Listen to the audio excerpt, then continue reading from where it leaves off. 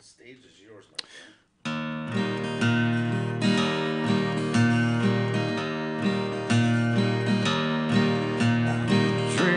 Drinking for my whiskey.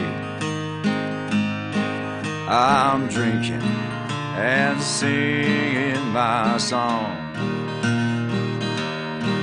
I'm drinking for my whiskey. And if you're drinking, won't you sing along? Gotta love it. The one, the only Vinnie Dombroski. Welcome, everybody, to the first episode of Singing for My Whiskey with Vinnie Dombroski. I'm Mike Walters. That's Vinnie Dombroski across from me. And that was performed live. Hey, Vin, how are you, my friend? I'm doing good, Mike. Good to be here today. You want to play another verse? Do you have another verse? I only wrote one verse. Good enough. Here we go. Singing for my whiskey. And if you're drinking, won't you sing along? Beautiful. That guitar looks like it was soaked in whiskey. Doesn't it? Probably. Your voice sounds like it's been sautéing in whiskey. Oh, boy, my nose and throat guy would hate to hear you say that. I fooled him last time I was there, man. He looks at me and goes, you been drinking while you're singing? Like, how oh, did God, you know? Why would I do that? It was better than back in the day. The guy was like, ear, nose, and throat guy. He looks up my nose. He goes, you've either done a lot of cocaine, your nose got broke. Take a guess. They know from the inside. You know what I mean? Yeah, oh, yeah. Oh, yeah. I told him I was a boxer. There you go. That's better. No, I meant that in a good way. That rich, brown, full vocal, that you got with a Johnny Cash, for instance. You think so? You think it's getting better with age, dude, like whiskey? It's awesome, man. Yeah, it is.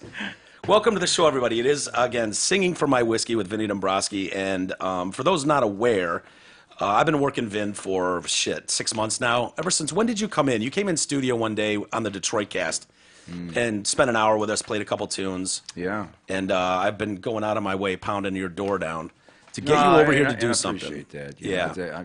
For me to do something out of my, box or comfort zone, it's difficult. All I'm accustomed to doing is singing 90s hits songs. No, you're a poet, though. You're a writer, a storyteller, all that kind of stuff. And so that has always fascinated me. And so we were kicking back and forth, like, what would we do if we did something? And you've got other passions besides just music, some being craft beers, you swear by Detroit, and whiskey. Yeah. Well, and of course, yes, we did do the beer session record, and we were lucky enough to have a lot of great brewers around us when we did do that.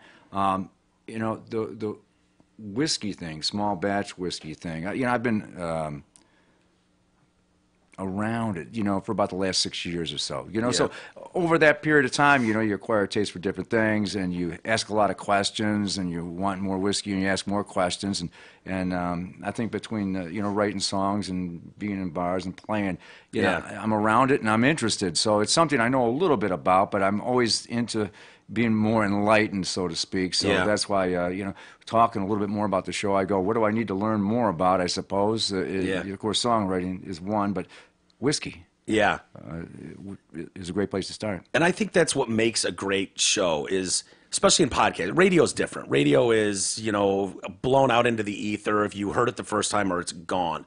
Podcasts, you can basically do anything you want. And the best ones, in my opinion, are people that have a passion for something, that are curious naturally and want to teach people or enlighten people. Yep. And so it's like, okay, that's what Vin's into. Let's do it. Let's do that. Whiskey and songwriting and playing and just having some fun. Exactly. Yeah. And that's the thing. That's the key. The passion of it is the thing. Yeah. And it wouldn't be possible. And I got to tell you, we have Tony here today from the Wine Garden, and Tony, Mr. Tony Batu. Batu.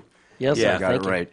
And I've known Tony for many years. I go into a store and the passion that he has, because I asked him, Tony's going to Vegas or something for some big, whiskey convention. Yeah.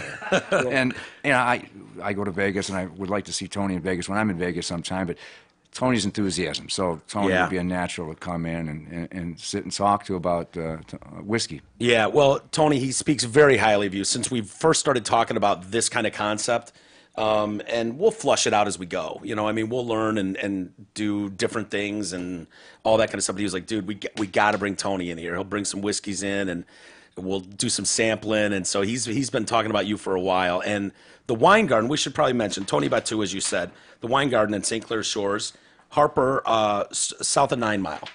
Is where you can find it. You'd like it if some people came in there, stopped by, said hello. For sure. Yeah, they don't have to be Vinnie Dombroski for you to take some time and teach them the way of whiskey. I love teaching. Yeah, you can, and that's what it is. You can tell. So you must love your job. I do. Yeah. I really do. So let me get through some of the stuff here. We've got a new email just set up, singingformywhiskey@gmail.com. That can be, we'll all see those emails when they come in. Send us anything you want. You can song request, an old story about Vin, anything at all. Questions about whiskey, about music, songwriting, anything, and we'll get it. And we'll go through those every time we're doing a show. Also, the Sponge Detroit on Instagram. Is that what it was? No, it ended up being official It's Sponge? official Sponge Detroit. Okay. Shit, I should have changed that. My fault. See? Official Sponge Detroit on Instagram. SpongeTheBand.com is the website. You can get ticket info and tour info, which I did, and I can't wait, man. I'm going to see you guys at the Whiskey coming up next month. Book your flight? I did. I booked the flight already. What, did you cancel the show? It's funny, man.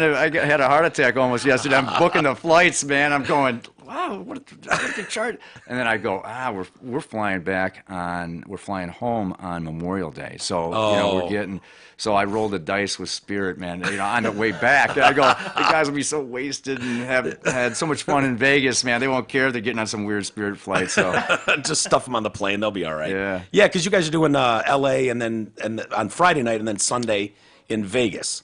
yeah. Is that right? We'll be, Friday is the Whiskey A Go-Go. We have the Ramona Theater. I think it's the Ramona main stage on the Saturday. And then, of course, in Vegas. What is that we're hearing? T-Roy. Oh, boy. Is that T-Roy? Did you bump something? I think we've already Sounds syndicated good. the show. We're It's already- syndicated. Yeah, we're live, man.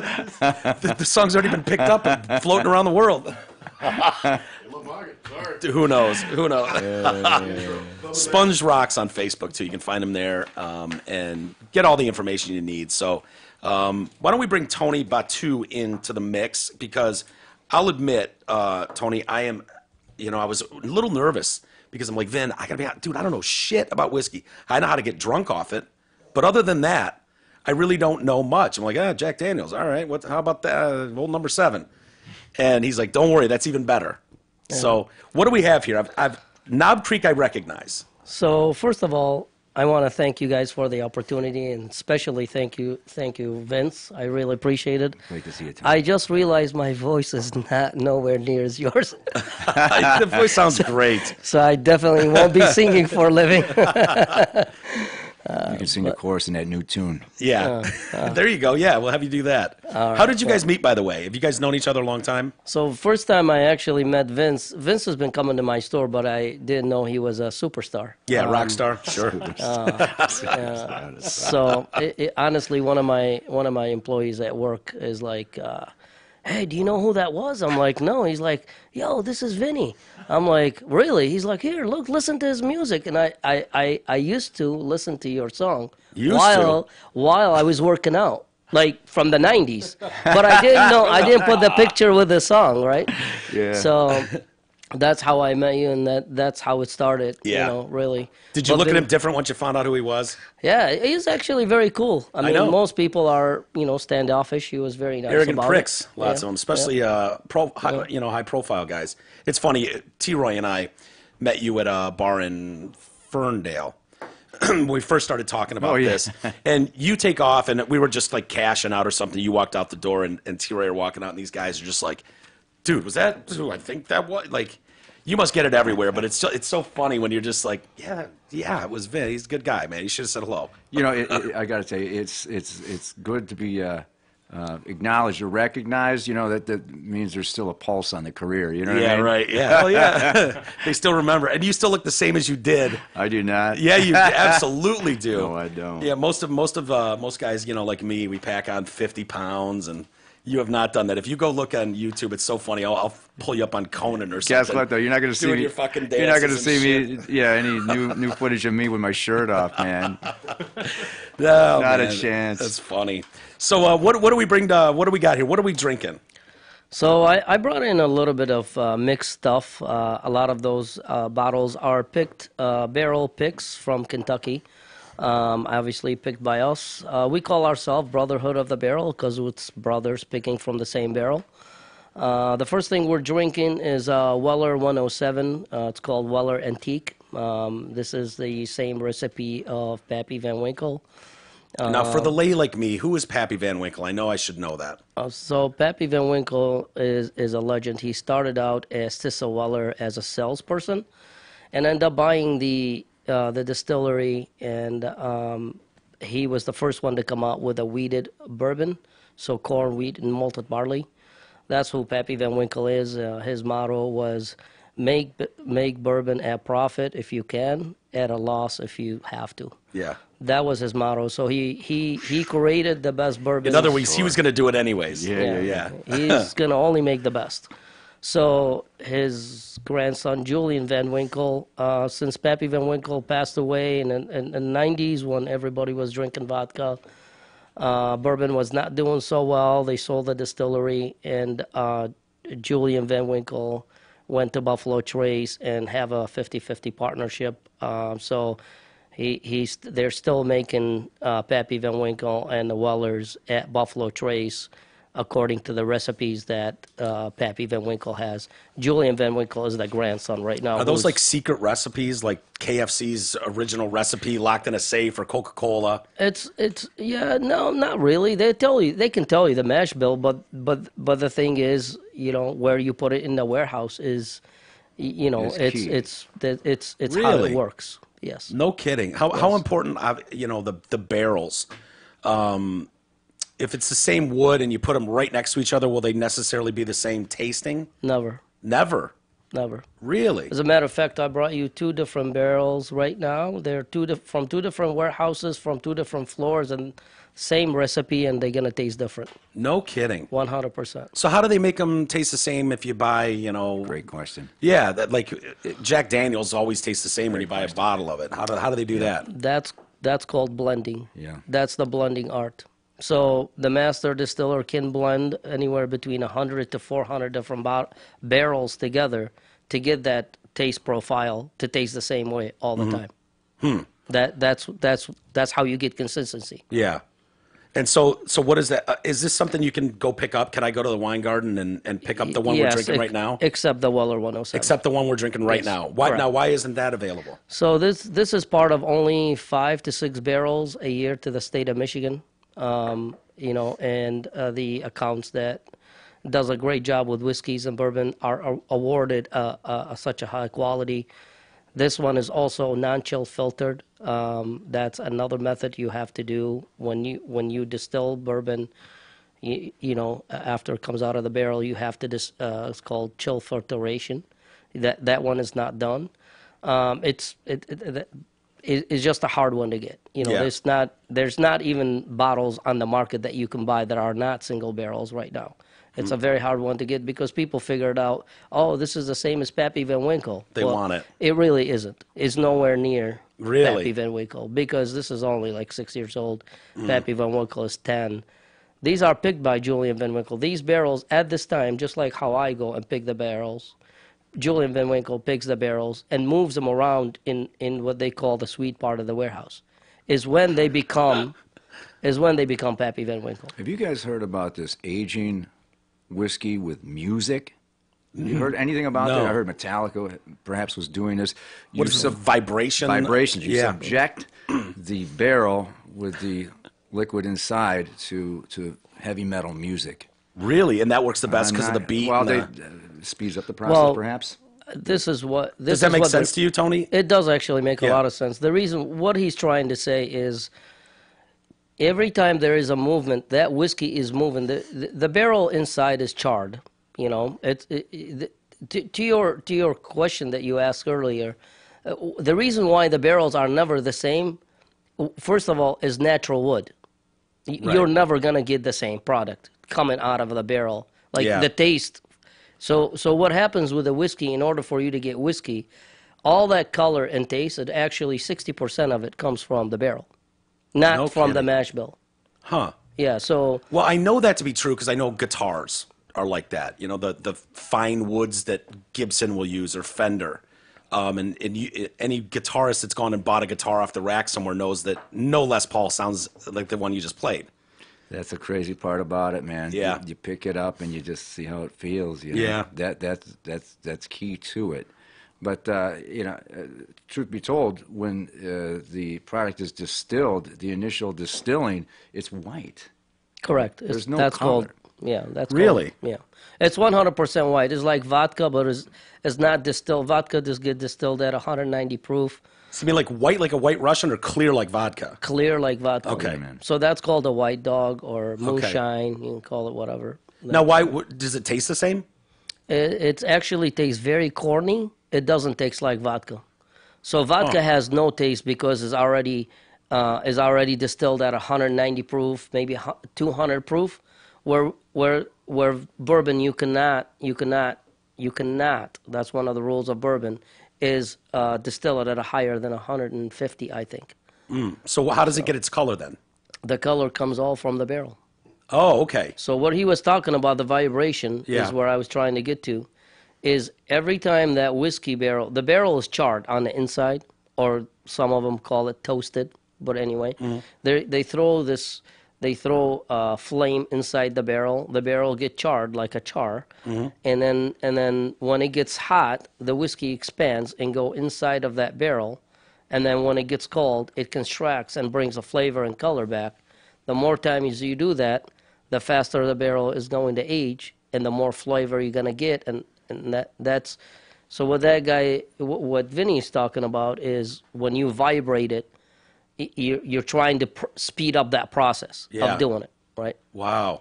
So does that like soak into the wood and then it comes back out and that's okay. So it literally, if I should have brought in a sample of a barrel stave, and after like 5 or 6 years, you could actually see the line where the whiskey have traveled all the way. Really? Yeah. So the next episode we do, I might bring in a sample so you can see it. You can see the char. Sure. And then you can see how far the whiskey have traveled. The method behind it is, I know people try to speed up the process, but nothing speeds up the process other than hot and cold. That's the only thing that speeds up the process. So if you're opening a store or you're going into the making of that, do you have to wait 6 years before you can open the doors? Yes. If you're doing your own stuff. Now, what do people do, Tony? They go and they find it elsewhere, but they put a label on it? So they're, all the new distillers. That's not right. Yeah, I mean, they shouldn't be able to. They're picking their stuff, though, right? Yeah. So they're picking their barrels, but they got to keep the operation running. That's why you see most of the distilleries are, starting out with gins and vodkas. Because that you just take it out of the faucet. In business, baby. You're making sales. So with bourbon, you have to be at least 2 years in the barrels. Okay. At least 2 years. Stupid question.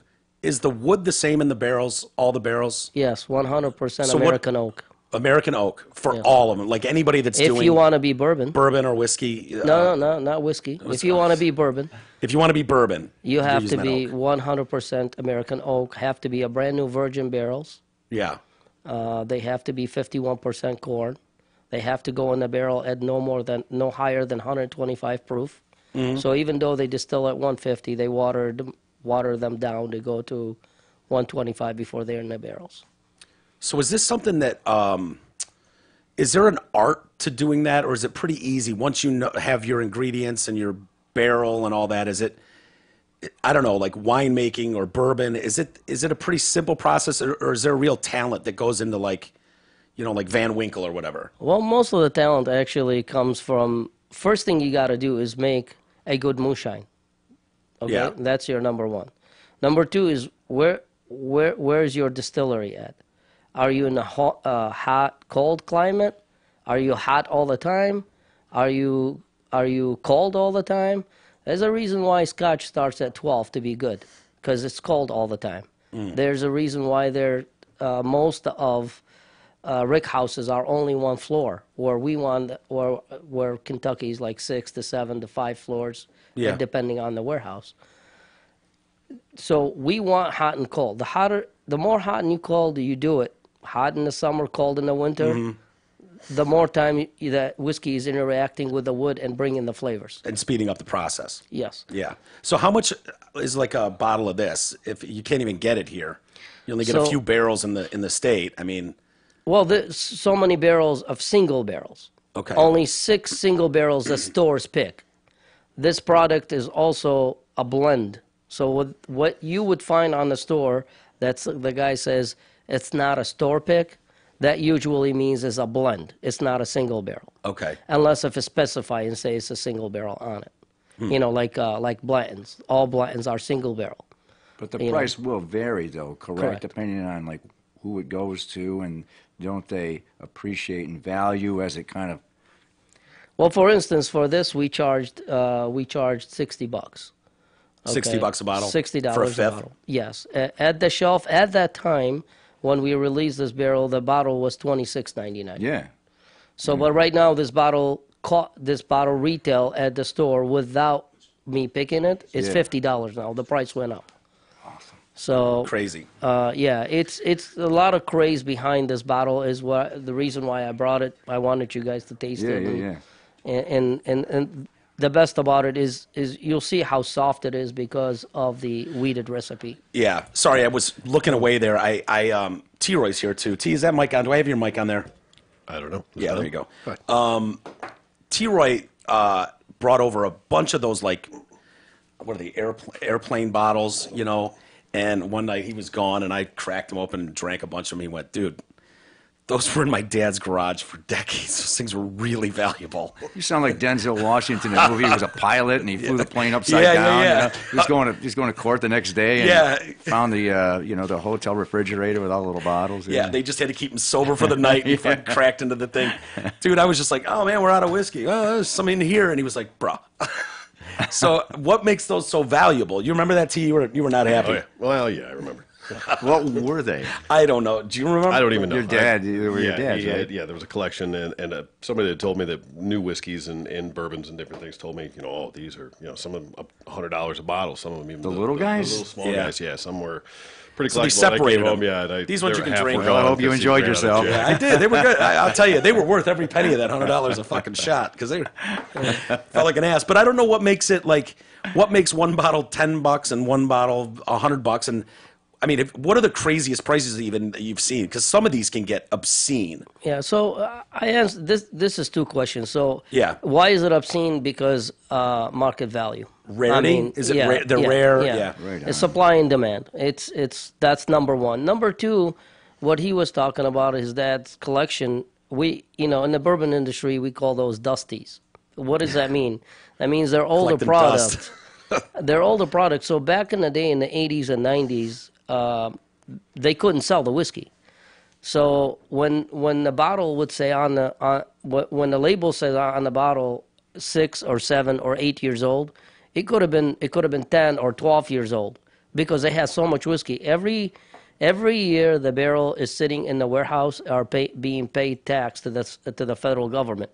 So they didn't want to pay tax on it. Oh, on all those They're years. not really selling it. Okay, just put it in the 6th year and let it go.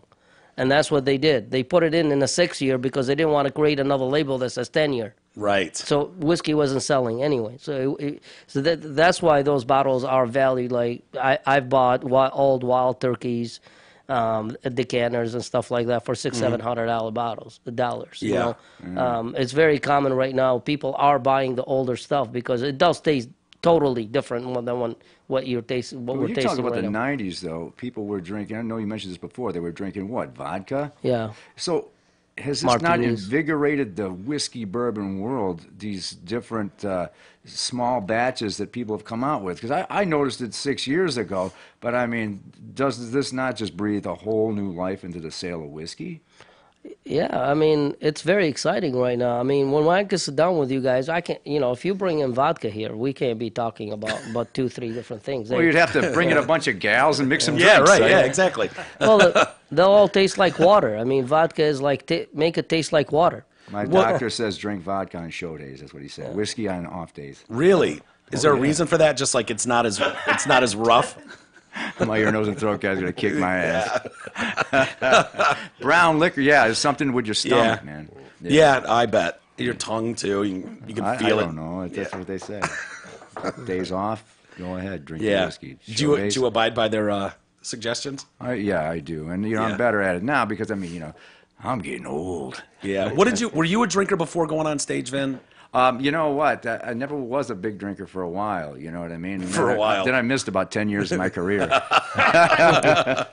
So like, I'm better now. We've seen bands, I mean, the debauchery, they're shit-faced backstage doing blow and banging girls, whatever. You guys weren't really like that, or you had your moments. I mean, the 90s, we were supposed to reinvent rock and roll. You Sure. know, movies like The Dirt, you could look at that and you go, well, that was the 80s. But you know what? It never changed. Yeah. It never changed. Yeah. It was the same old stuff. That's why you look at, Well, the whores are closing in, man. that's a jam. Dude, I've been listening to that. The recorded one, I can't remember if it was on Detroit Demos or if that was on... I think it was on the Beer Session. Was it on the Beer... That Beer Sessions is a great disc. It's a People raw don't have record, that. yeah. It's awesome. Raw record we that jams, man. You did the slow acoustic version last time we were hanging out. And, boy, that thing kicks out, man. Hadn't even been drinking then. Really? Wasn't even drinking that day. So, did you ever have, sloppy-ass nights on stage?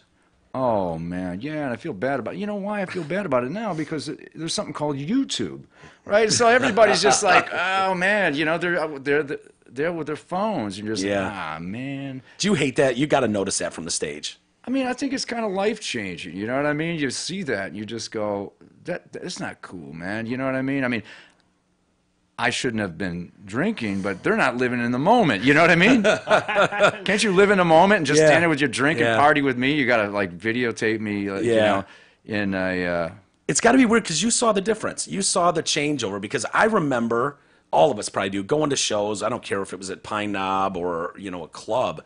If you pulled a camera out and it wasn't your phone. Shut you down. They'd shut that shit down. If you tried to get a recorder, I mean, there was an art to sneaking a video camera or a handheld into a show. Yeah, good luck. Yeah, and some people didn't. You have those bootlegs, and they usually suck. But now, and I remember when the cell phones first started, I absolutely remember being in those transition shows where sometimes they'd be like, hey, we can't record, and then when they just went, fuck it, whatever. Yeah. And now, you look at a show in the front, and it's 50, you just see 50 arms up. Yeah, and I just wonder, when are you going to watch that? Yeah, never.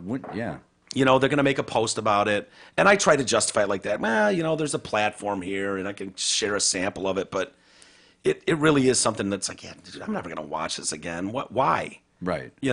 But I imagine seeing that instead of just seeing happy faces going nuts, they're looking through a camera. It's got to be distracting. It's a different world. But, again, I just sit and go, you're videotaping the show, and, did we party? Some guys did not, They were in the health club early on, Yeah. And I was not. Yeah.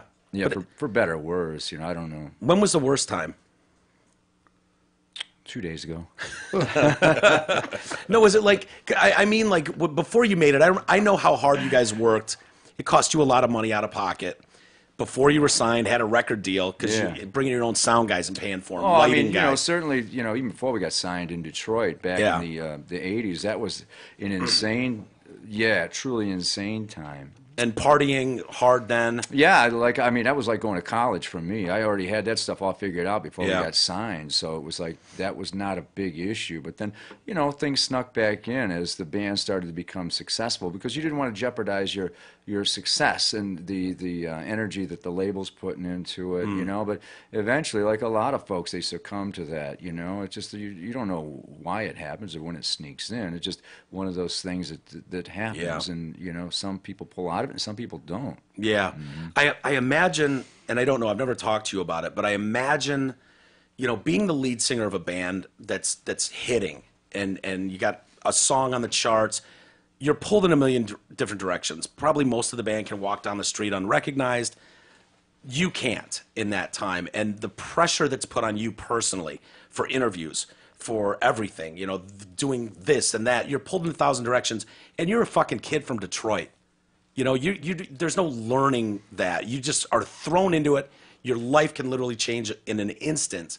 How much of that do you go, drink just a fucking... Yeah, but I mean, initially, you know, it's funny you bring it up like that, because I remember a kid from Detroit, like Sony had this big party for us, man. Like we got signed, man, and, you know, we're young fellas from Detroit, and, you know, probably cocky young fellas from Detroit. Sure. Man. So they got this nice party, and people are waiting in line for drinks, and me and Jimmy, who was playing drums at the time, Love Jimmy. God, he's a you know, speed we're demon, East man. Side, six and Gratiot boys, and we're just like, we could see the liquor stores. We counted them on the way in. Yeah. We're like, let's go to the liquor store next door and get a 40-ounce Colt, or you know, and brown bag it. We left the party, man. We're just like, this is boring, you know. So we weren't, you know. It took time to succumb to those kind of things about like being, you know, famous, or a band that's got songs on the radio, MTV, that kind of stuff, man. Yeah. But eventually, I don't know what happens though. There's something that occurred at some point along the line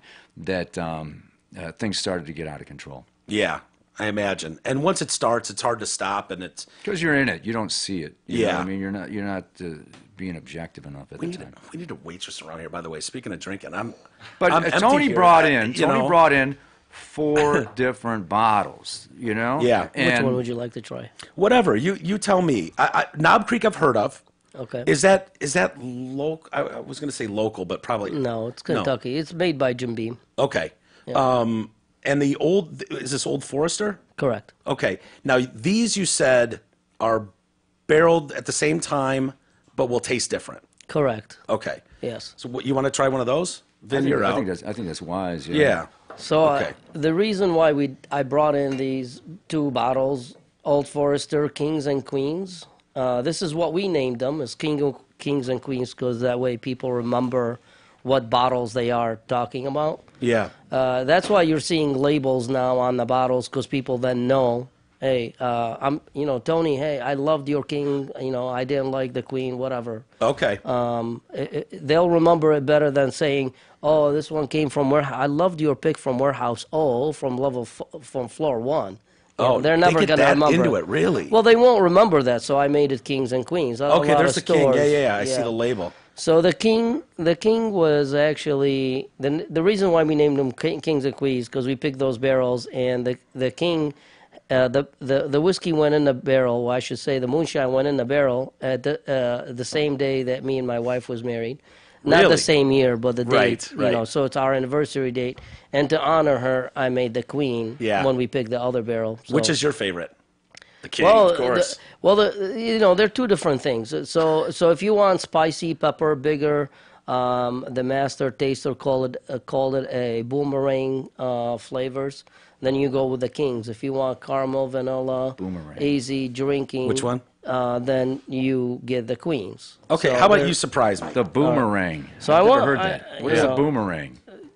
So that means The kick. That means Comes back. That means the finish keeps coming back. Yeah. That's called a boomerang. Okay. That's what she called it. So, I'm going with the Queen. You're going with the Queen, and I want to give you a little taste, and then I Okay. want you to taste right behind it the King. Have you tried these, Vin? Are you familiar with these? I have not. Okay. I have not. Oh, sorry, I didn't pour you enough. You're good. This is the King. See, I taste This a little is the spice in Queen. that one. This is the Queen. Okay. They both gonna have spice, but Okay. wait till you taste the second one. Okay. Okay. And I taste the caramel and vanilla, did you say? Mm-hmm. Yeah. So Now- that's like the number 1 predominant thing that comes out of a barrel. Usually is caramel, vanilla. Okay. And if you see that this warehouse all came from floor 1, so that's on the first floor of the warehouse, where you see this one is from warehouse K, and it's from the 5th floor. Okay. That means it's hotter. It's like imagine your attic and your basement. Totally got it. Okay. And so what is the difference if will people have a preference like, oh, I really like stuff on the first floor I don't think people know enough to to go that crazy. But Sure. they're not always like this. I could have a barrel from the top that doesn't taste good. Boy, these are smooth, man. These do not burn like There's nothing wrong with that. bourbons can really, you can feel them all the way down your chest. But I want you to try the King because I think you're gonna get there. You're gonna taste that burn. I don't know if I want that burn. Well, it's burn in your mouth, but not burn in your chest is what you want, right? So that burn in your mouth is basically technically, thank you. It's more of a white pepper is what you get out of it. White pepper spice, not burning alcohol. That's what you don't want. Could be a good show day drink. Oh yeah. You see how much bolder it is? Yeah, for sure. And if you wait 1 second, It's got some balls. Boomerang. it's gonna come back. You know that flavor doesn't go away. That's good unless you're driving and pulled over. Right? Absolutely. If you're just joining us, Singing for My Whiskey is the brand new show. This is kind of the inaugural. We did a practice show last week and had a lot of fun, and we might drop that too. But Singing for My Whiskey with Vinnie Dombroski, and the guy you're hearing over here is Tony Batu from Wine Garden in St. Clair Shores, Harper, south of 9 Mile. And we appreciate you coming by and hanging with us and bringing the whiskey. It's wonderful. Thank you. Thanks yeah, for the of invite. course. In fact, so when people go to your store, because this isn't a bar. No. This is a store. Correct. And I swear, Vinny and I, we're going to have to work a deal out with you because I want to take this show live, bring a bunch of listeners in, do it live from your place. Absolutely. Yeah. Done. It costs money, but we'll work that out later. We'll make but it dude, happen. we'll make it happen. How fun would that be? Great call. Yeah, bring your guitar, come watch Vinny play a little bit, have us get some whiskey with us. Tony can show listeners the ropes, get them up to speed. It'll be a blast, man. We're actually making about a little back room. I haven't showed Vinny that, but I'm working on a little back room thing. Yeah, for maybe we could do that. Do exactly that. We're Yeah. putting Little a 12, VIP area? Yeah, more like a 12-foot table with, get like 14 guys, smoke There a you cigar, go. drink now whiskey. we're talking. Hell yeah. Sing some now we're songs. talking Yeah. for sure. This is good. So we've got one more to try. Absolutely. So we'll get to that and we'll keep drinking. Vin, are you a decent songwriter when shit faced? If you're drinking whiskey and sit down to write something? Not at all. Really? And I tried one time, man. We were playing Lollapalooza back in '96, and we had a day off, a couple days off, man. So I went to this place in Tucson, Arizona called Club Congress. I'm going. I got a rental car. There's this hotel. There's no like. Back then, there's just no Wi-Fi, but this place, there's no air conditioning, man. I think John Dillinger, they tried to capture John Dillinger in this hotel. No kidding. Man. This is in Arizona? Tucson, yeah. Jesus. So, man, it's like, I took a guitar there, and I'm like, man, I'm just going to hang out and drink for a couple days and, write songs. It was the first time I ever tried that. Yeah. It didn't work at all. Nothing man. usable? Nothing usable at all, man. I'm sure there's at least a whole record worth of stuff that I would flush down the toilet. Really? Man. Yeah. What happens the next morning? You wake up and go, man, that song I wrote last night, that's the one. A crap tune. And then you look at it and your yeah. handwriting's all running off the page. No, what was I thinking, man? It wasn't, but that's the whole thing. I think you got to bring up, back then, you let the band's rolling, man. You're out there partying, having a great time, and all of a sudden, some of that stuff starts to take over the music, man. And you can't let it take over the music. Yeah. The music is the craft. That's the main thing, So that's why these days, man, I got to pull back and be cool with it, man. I just can't let, get it carried away. I imagine, dude, 96 Lollapalooza. Who was on that? Is that like Pumpkins and... Man, that was like, to me, one of the coolest. That was like Metallica and Rage Against the Machine and Soundgarden and the Ramones and Devo showed up and Sponge. we were out there on the second stage with the Melvins and it was just like, man. It was so do like, the bands all hang out together? And absolutely, man. And so nobody was throwing you off stage when you're sitting side stage watching Metallica, you know what I mean? And they're not throwing you off stage. Like a lot of bands do that these days. Get out of here. You can't stand side stage. You're just like, you see this laminate, motherfucker? it doesn't matter, man. They're just like, Yeah. hit the road. But Metallica back then was very cool. No shit. So who are the funnest guys to party with? Like Soundgarden or Rage or... Zach scares me a little bit. I imagine he'd be angry. Man, He seems he'd be angry. I think it's been kind of some of the bands that we've toured with recently, Yeah. Because you're not so full of yourself anymore. So going out and hanging out with the Everclear guys, man, and Yeah. the guys from Live, they're nice dudes, man. Yeah, Ed's a good. Ed's back in the band. Really? Yeah. Yeah. Yeah. They had a different singer. Chris was his name at that time, but Ed's back in the band. Yeah. I remember Ed came in studio. I think they played a couple tunes in the Drew and Mike show back in the day. Yeah. And they had a show. Shit, where was it? The Palace, maybe. And it was right after 9/11. And they got fucked, man. I mean, that place was dead. And Live was a great band. They are. I mean, really good band. Tight, fun, great show. And it was like, I don't know what it was, but nobody wanted to leave the house. I wanted to say it was like days after 9/11. But that's what I think of with Ed a lot of times, unfortunately. But yeah, I remember him being really nice. Yeah, Ed was one of those guys that threw us off stage. He did? We used to hang out with Richard Butler from the Psychedelic Furs, though, man. Remember that band? Yeah, sure. Remember that band, the Psychedelic Furs? Hell yeah. Yeah, he was a good guy. His wife always used to get mad at us because we used to get him drunk, So funny. So wait, Live would say you can't be side stage? Or? They'd throw us off stage. Come on, man. There's some boys from Pennsylvania. I know that, but Chad, the whole band now is cool. Yeah. I haven't seen Ed in many years, but If I remember correctly, and we've talked a little bit about it, you shared management with Soundgarden. I think Cornell's wife was your manager. Yeah. Allison Chains, yeah. Allison Chains. I'm fascinated by that because, obviously we know the tragic ending with Chris, and I have serious doubts that went down the way they think it did. Knowing the medications he was on, I was taking that exact medication at one point when I had pneumonia, I think it was, and I lost my fucking mind for days.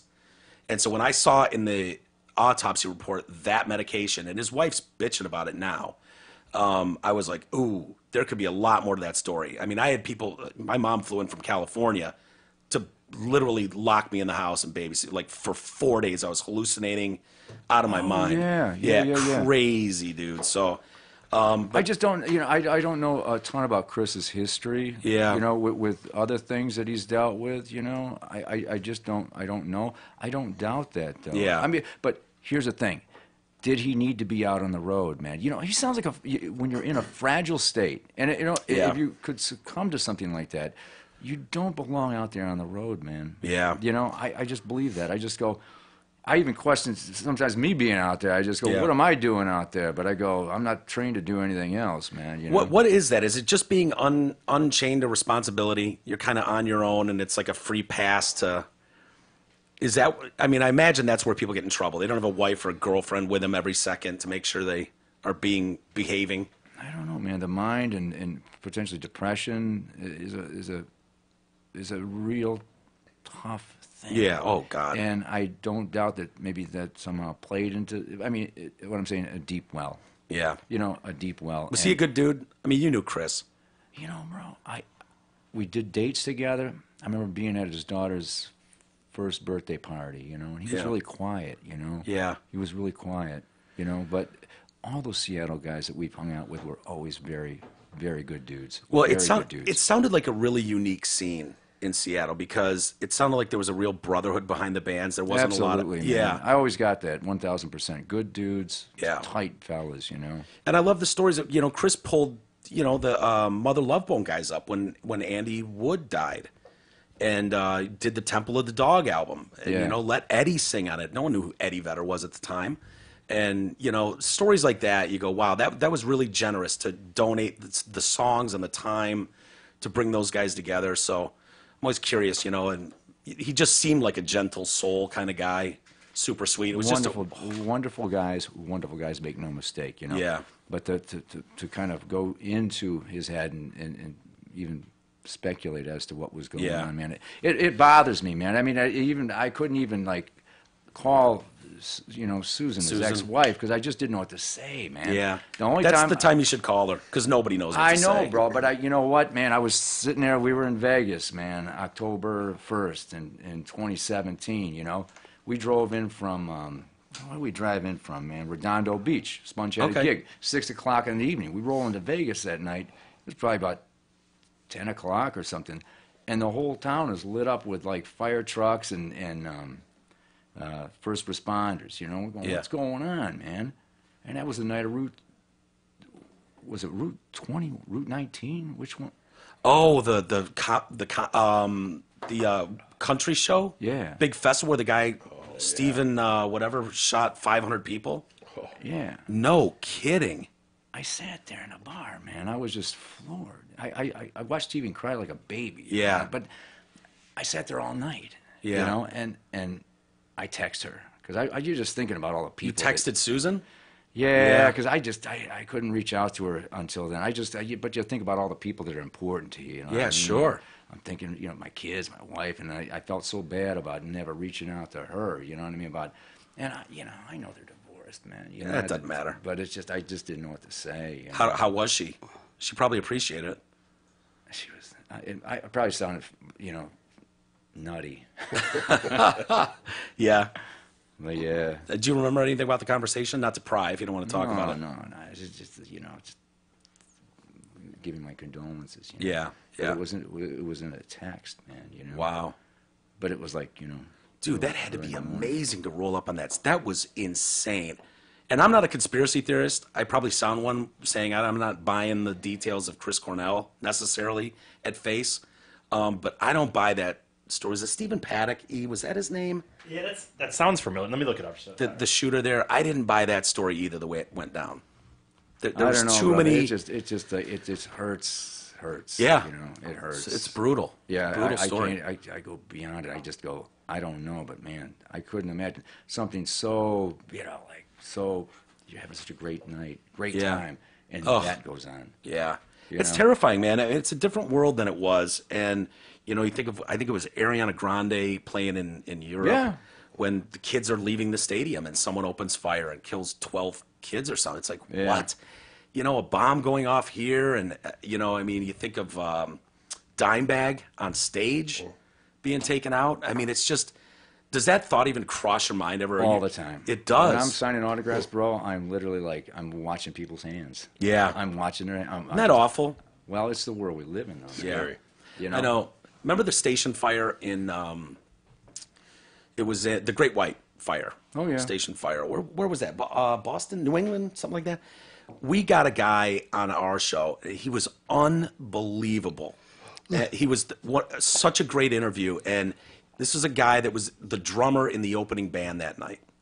And the interview's online. Rhode Island is where it was. It was in Rhode Island. Who give me the details of our interview? I'm trying to remember off the top of my head. It was Ali Prudhomme is his name, and it's unbelievable. You know, he was in that building, lost half of his band, died that night in that station fire. He had to testify, and you know, I don't remember how many people, but the images of that, kids trying to get out of the front door as that thing went up in flames like a tinderbox. And this is a guy who turned down interviews from everyone from MTV, and you know, it took a while to convince him that we were not going to glorify or be typical media scumbags and hear his story. And it's unreal to hear it from his mouth, you know, and what they went through and what that did to everybody involved. It's just, you go out for a fun night, music with friends and some drinks. And Exactly. Yeah. It's the last thing you would expect, but it's the world we live in now. Yeah. Man. Like that young kid that was thrown off of the third floor at balcony the at the mall. mall. Yeah, I just go, I can't get that out of my head, man. I can't understand it. And that kid, as far as I know, is still alive. I don't know. I mean, you think I pray for him every night, man. Yeah, and good for you, because I know the mom. That's all she was doing was screaming, "Please pray for my boy, pray for my boy." And you know, there was a lot of money raised in no time for that family for medical bills, which is humane and generous and whatnot. But you know, I always think like, dude, it's amazing he's hanging on and alive, but is it? You know, you wonder if that's even best. You know, a 5-year-old thrown. It's incredible. It's incredible. That's why I write songs, brother. I can't even conceive. I know, we've gone into a dark place, Vin. I know, man. Where'd you take us, man? We haven't even played this song. This is criminal. We've had you here 47 minutes. And I'm going to play one song. That's all I need to play tonight. Yeah, man. no, we can do more than that. It's a song. Nah, brother. What do you got? I'm not going to play any other song.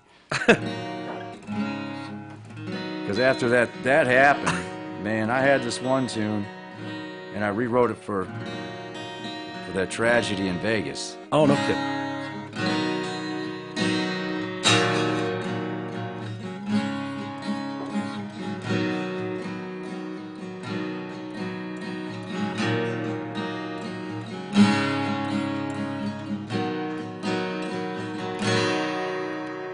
driving out of Vegas and headed for LA. Need to find a drink to get my head straight.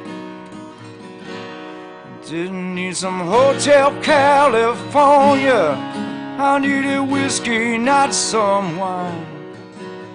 The place I found looked like I felt at the end of my line. But when I walked in, she got up from the bar, cigarette hanging from her lips. She said, "Hey, 90s music man, tell me why, tell me why.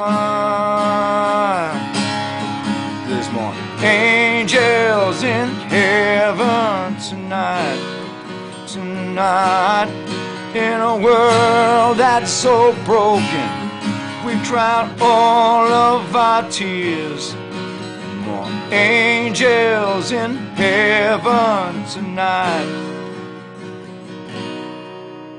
Remember when the music could make you feel alive? It was the best and the worst night of our life. Jason Aldean was on the jukebox. Yeah, we talked about Detroit. We were drinking on a Monday afternoon. 'Cause when I walked in, she got up from the bar, cigarette hanging from her lip. She said, "Hey, 90s music man, tell me why, tell me why. There's more angels in heaven tonight, tonight. In a world that's so broken, we cried all of our tears. More angels in heaven tonight." Wow. Damn, dude. Beautiful. That is powerful, man. all I got. Holy shit. How long after that did you sit down and work that out? Right away. Really? Is that something like that night when you get to a hotel? Yeah, right away, man. Right away. And it right just away. comes easy. I imagine that came easy. Yep, right away. That's got to be therapeutic in a way to have that release, that outlet that you can go to at any point in your life, no matter what you're feeling. You've got an outlet that you can go to like that. Because I just don't understand some things, you know what I mean? And the only way I can understand is you write something about it, you know what I mean? Mm-hmm. That's it. Damn. That's all I got.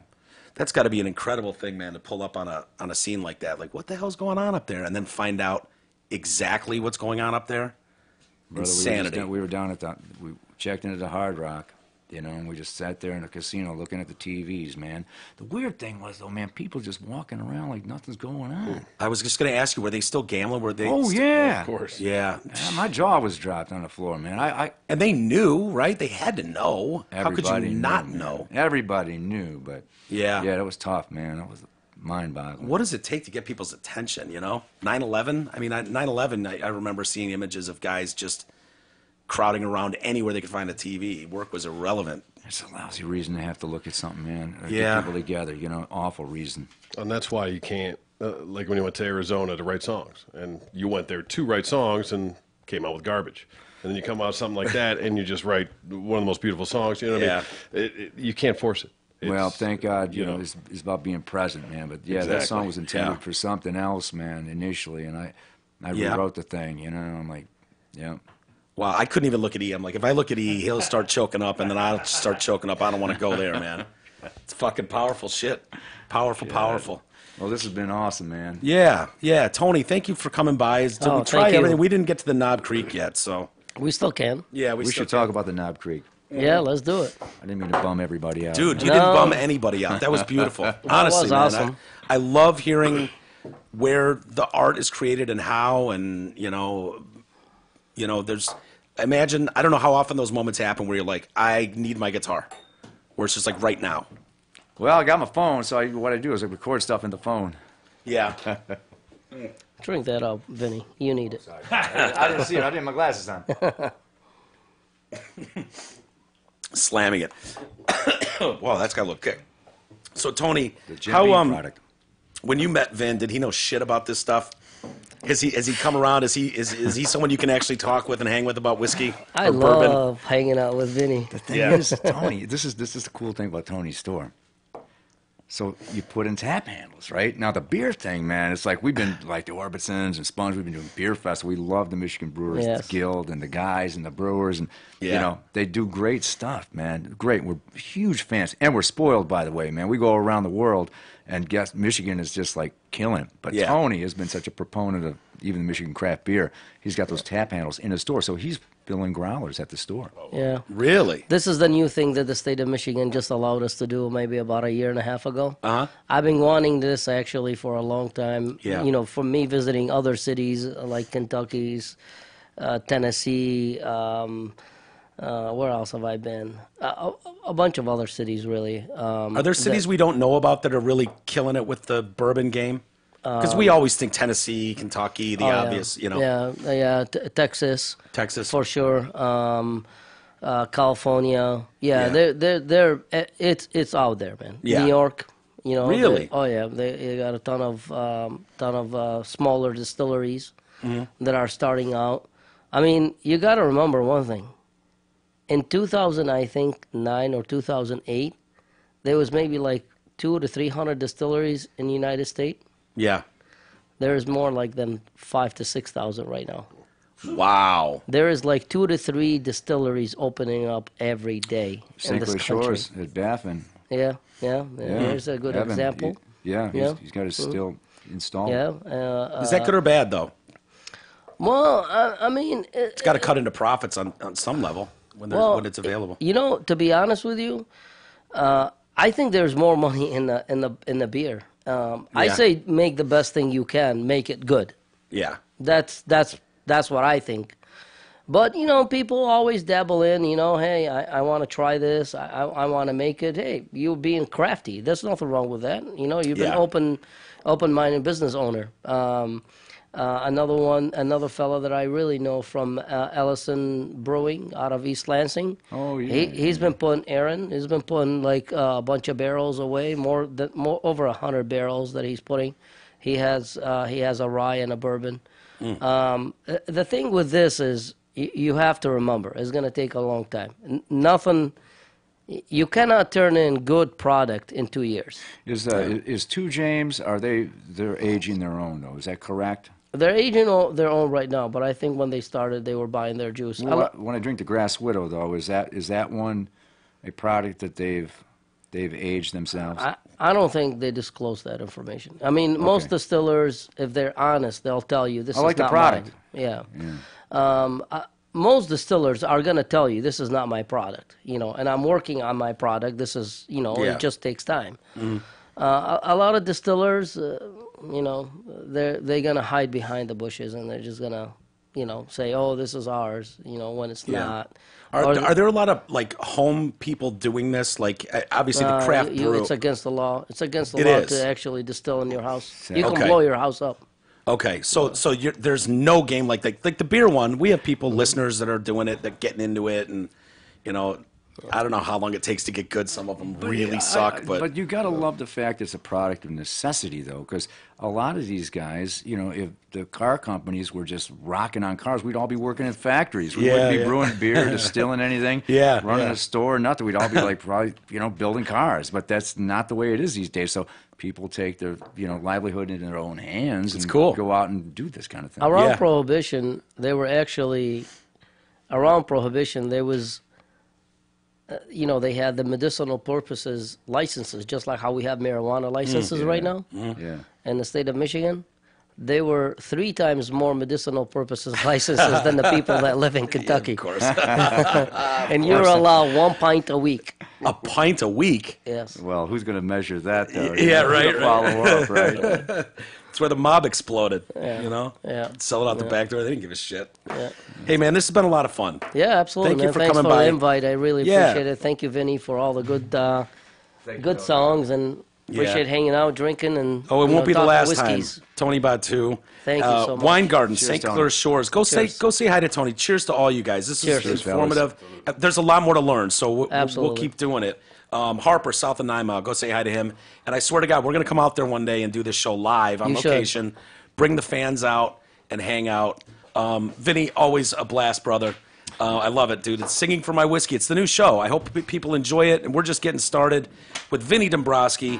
And send us an email, anything you want. Request a song, tell a story, singingformywhiskey@gmail.com. Sponge Detroit on Instagram, or official Sponge Detroit on Instagram. SpongeTheBand.com is the website. Sponge Rocks on Facebook. Vin, take us out.